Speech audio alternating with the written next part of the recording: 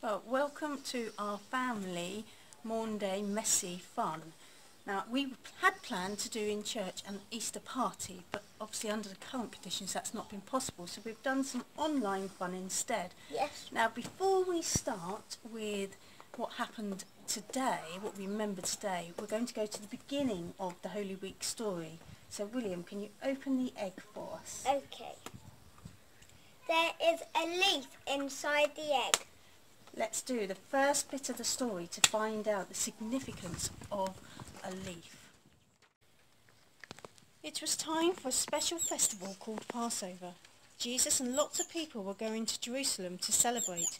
Jesus said to two of his friends, "Go into the village, you'll find a young donkey untied and bring it to me." So the disciples did just as Jesus asked. Then Jesus got on the donkey and started to ride out to Jerusalem.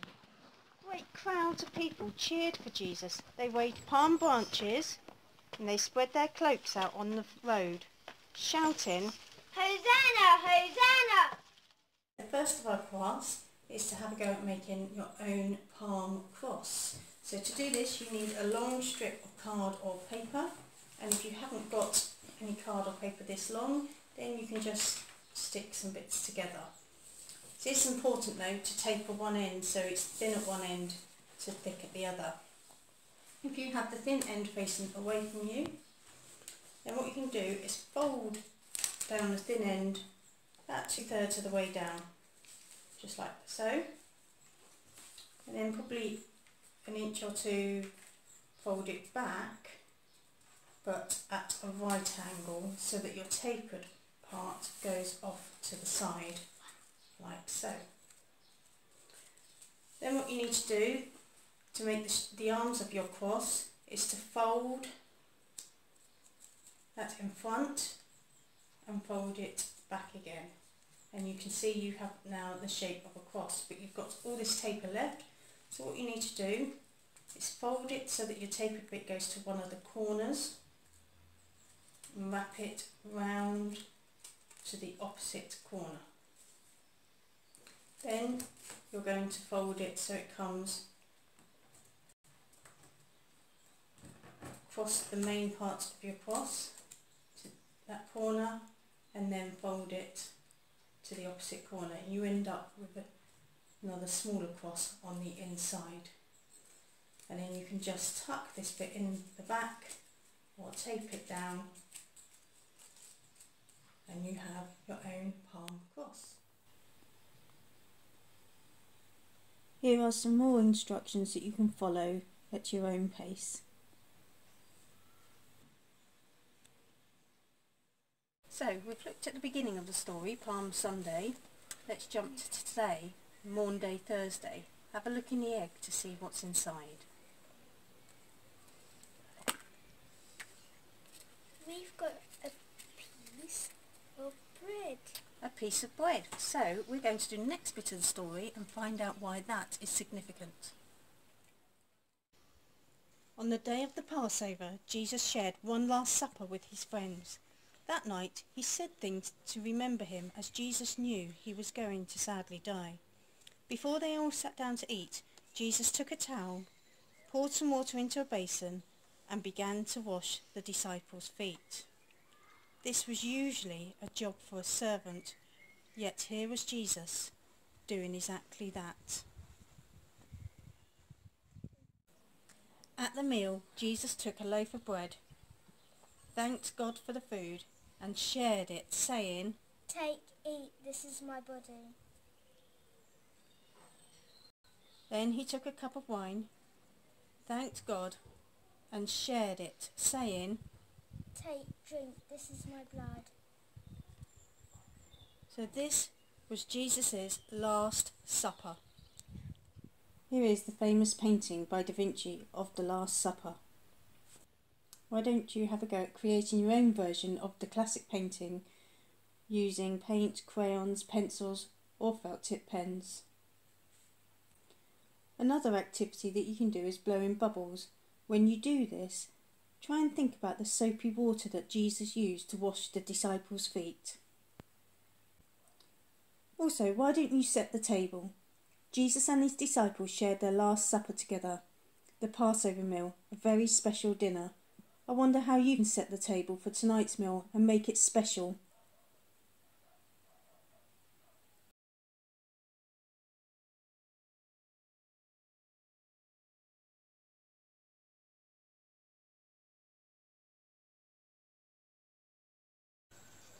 So, William, we've looked at Jesus' Last Supper.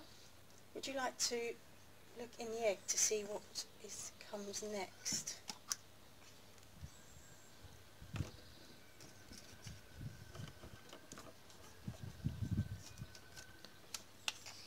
There was a picture of praying hands on a piece of paper. Well, let's do the next bit of story and find out why we've got some praying hands.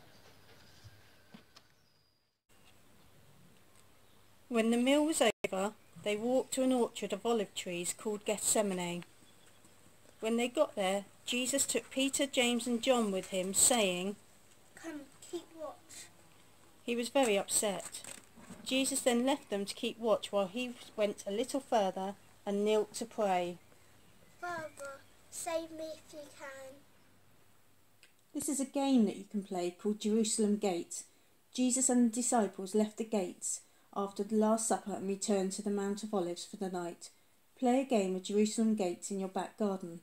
It's a bit like tag, stuck in the mud. When you get tagged, stand still with your legs apart like a gate. Someone else will crawl through your legs or under your arms to get you moving again. Activity you can do is teardrop prayers. Even though Jesus knew what was to come, he still prayed. Draw a teardrop on paper and write inside the tear any prayers of sadness or worry that you might have. God hears all of our prayers, so do share with him what is on your heart. Dear God, I feel worried and pray things to go back to normal. Amen. Dear God, I am sad about the virus because lots of people are ill. Amen. So, now we know the events of Maundy Thursday, but the story doesn't end there.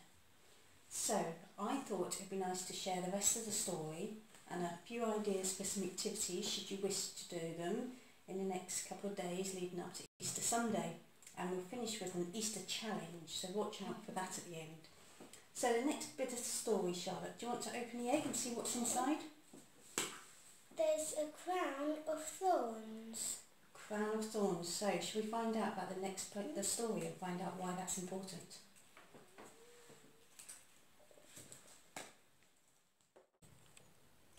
Later that night, Jesus was arrested, even though he hadn't done anything wrong. Cruel soldiers put a crown of thorns on Jesus' head. His enemies told lies about him. Jesus had to carry a large cross up the hill.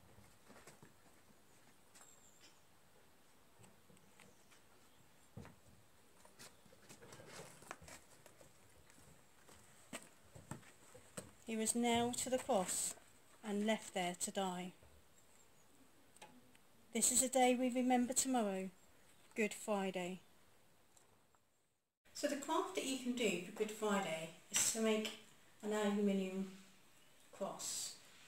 Now Good Friday is a day of pain with Jesus on the cross, but we know that the Easter story doesn't end there, because 3 days later he does rise.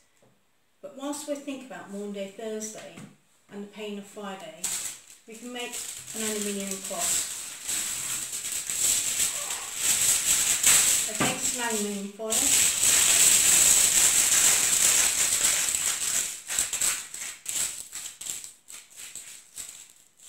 just screw it up to make the large part of your cross.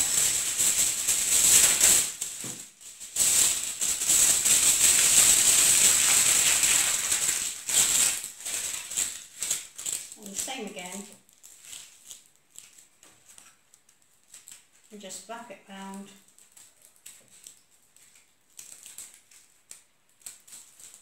to make your cross. Now what you can do with this is keep this until Easter Sunday, when you can screw it up into a ball And it looks a bit like a large stone, and the relevance of that will become clear. So, William, it's a bit of a sad part of the story at the moment, isn't it? Yeah. Do you want to open the egg to see what's in the next? Okay. There's a big stone in the egg. There's a big stone because when Jesus' body was taken down from the cross, it was placed in a tomb, and a large stone was rolled in front of the tomb. Should we find out what happens after that? Yeah. That's our last egg. Tell me what's inside.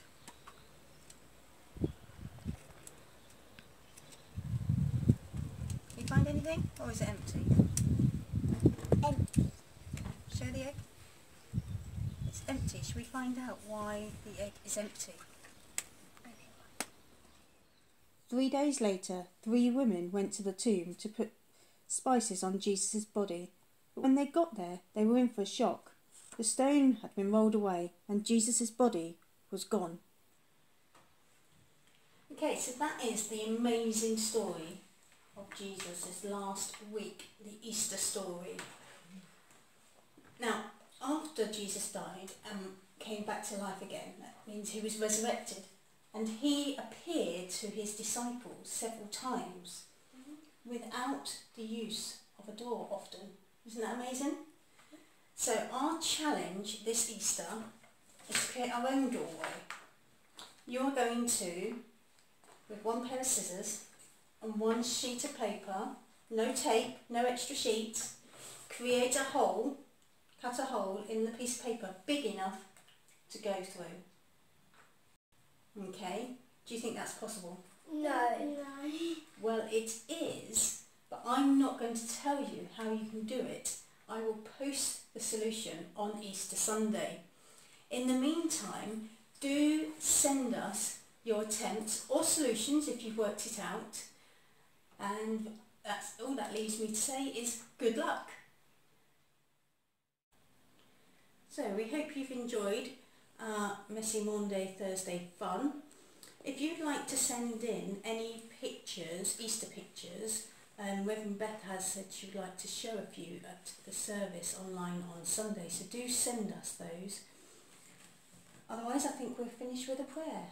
Let's put your hands together. Dear God, we thank you for this glorious celebration of the resurrection of our Lord Jesus. He is risen. We are not surprised that the tomb is empty. He has risen just as he said he would. In his name we pray. Amen.